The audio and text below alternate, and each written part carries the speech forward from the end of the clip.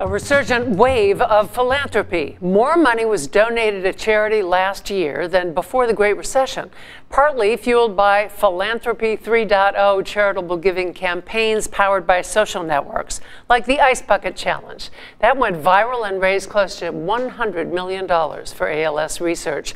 But even in New Jersey, still lagging behind in recovering from the recession, Lauren Wonka reports people are giving to help those still chasing the dream.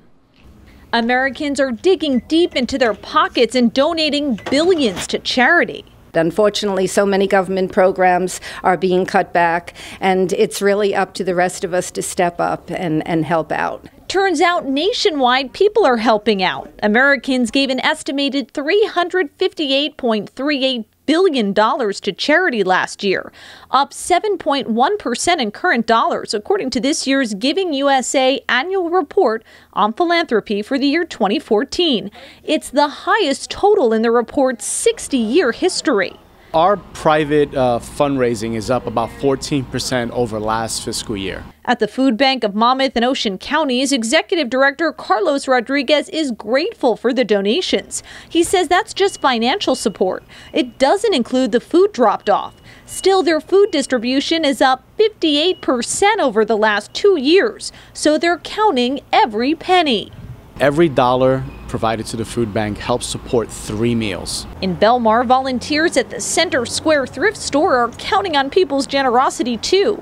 They're celebrating the store's grand opening. The doors officially open to shoppers Friday night. It's part of Center House in Asbury Park, a nonprofit that provides permanent supportive housing for single adults living with HIV or AIDS, along with other resources to those in the community. We're always looking for new ways to fund our mission. And then we also have an issue with funding being cut from both the federal government and the local government.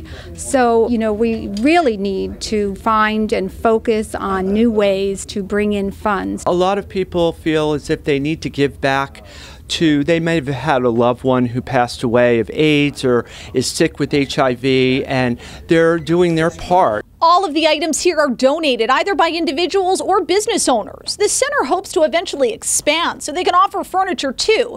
Meantime, their goal is to turn over items as quickly as possible so they can constantly keep new merchandise on the shelves.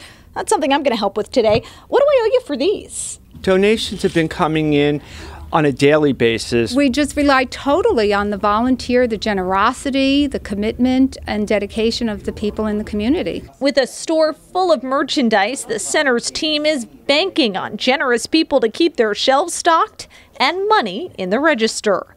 In Belmar, I'm Lauren Wonko, and JTV News.